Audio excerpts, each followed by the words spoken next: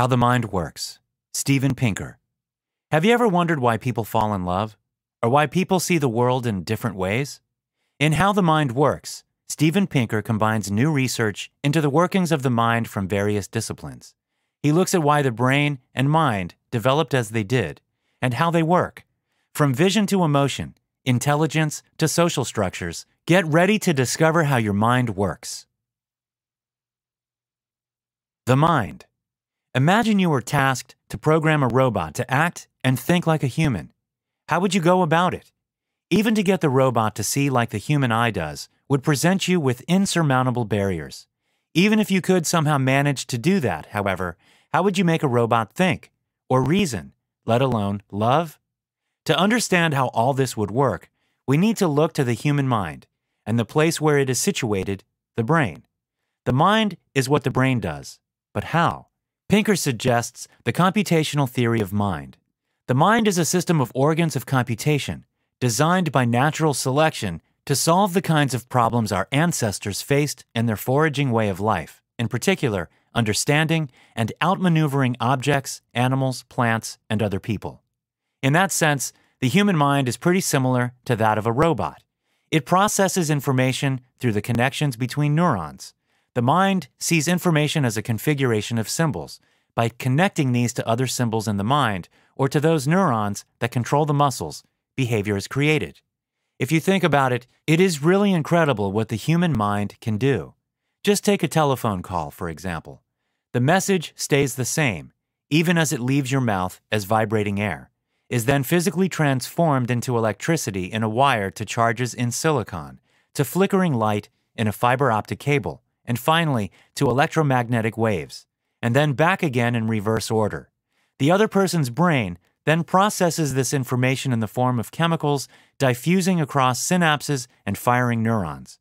Moreover, all the things we think, feel, and do at this point in history were created through evolution. Through reverse engineering, it is possible to trace why the mind works in the way it does now. Vision. Our vision is a great example of the miracle of the human mind. Let us start with the basics. When looking at an object, the eye discerns between dark and light patches of light. Somehow, our brain computes these patches of light so that we see them in shapes, arranged in space, and in different colors. We know how far an object is away and what it is. This is quite amazing, since our retinal vision is two-dimensional. But again, somehow the brain manages to transfer this into a three-dimensional image. However, our mind is not just one giant supercomputer. It is made up of many mental modules. Just like our physical organs all have their own specific task to accomplish, such as the heart pumping blood, so do our mental organs have one specific task that they are required to do. In the field of vision, for example, we have the surface perception module, which perceives the properties of surfaces. Imagine a lump of coal and a ball of snow. You would think that the lump of coal would look black to the human eye, while the ball of snow would look white. In fact, they do not, depending on the surrounding brightness.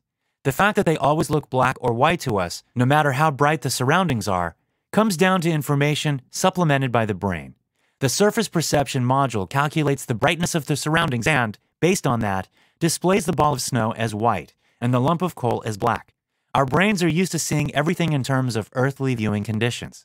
If we were to be transported to a different planet, however, where the light is not distributed evenly, but cunningly arranged as a patchwork, we would be seeing objects that are not there. In fact, this happens every time you watch TV. You are staring at a shimmering piece of glass, yet our brains have adapted so well to the viewing conditions on Earth that we think we see real people and places. This has become so etched into our mental program that even if you were to spend your entire life as a couch potato, your brain would not be able to see through the trick. What is intelligence? Human beings are different from other species on Earth because we are intelligent beings. But what exactly is intelligence? According to Pinker, it is the ability to attain goals in the face of obstacles by means of decisions based on rational, truth-obeying rules. Intelligence is based on information, and processing information is the fundamental activity of the brain. So how do we humans make sense of the world around us? One way in which the brain stores information is by categorizing it. Organizing information into categories brings order into the mental chaos.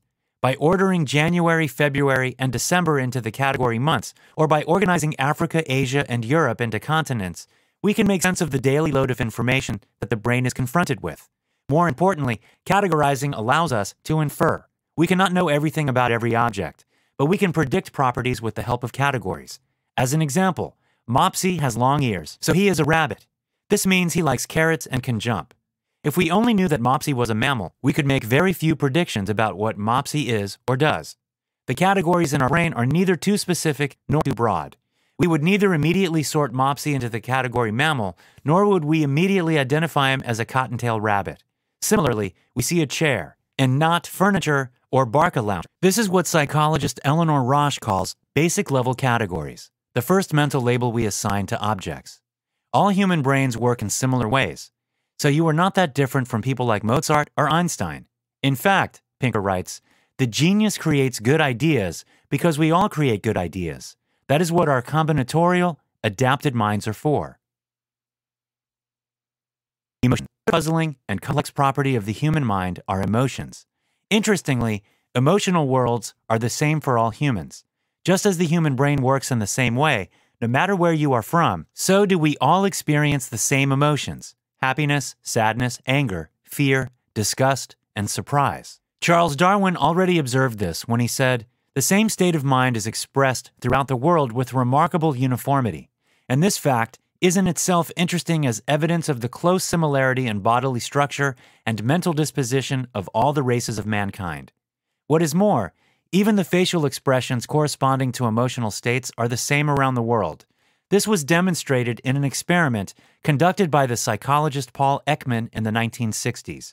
He showed photos of people expressing different emotions to people around the world, even the isolated 4 foragers of Papua New Guinea. Everyone recognized the facial expressions as belonging to the corresponding emotion. But why do we have emotions in the first place? Emotions such as fear can be easily explained from an evolutionary standpoint. If our ancestors encountered a dangerous animal, such as a bear, fear would make them run away. But what about more complicated emotions, such as jealousy or envy?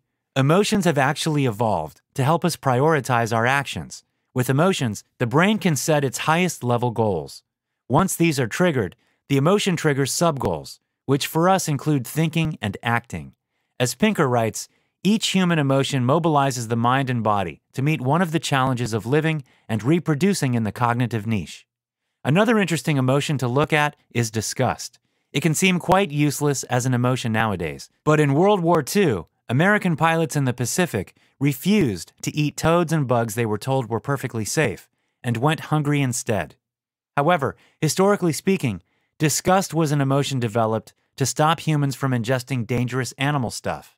And since it is an emotion, no amount of reassurance or education on something disgusting being edible can turn this feeling around. Falling in love. Arguably one of the most complicated, yet most compelling emotions is falling in love.